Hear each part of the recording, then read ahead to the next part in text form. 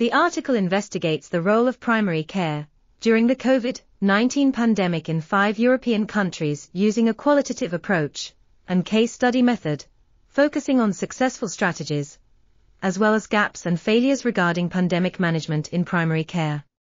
Primary care providers identified disruptions to service delivery, increased workload, insufficient personal protective equipment, and incongruous guidelines from public authorities as major challenges.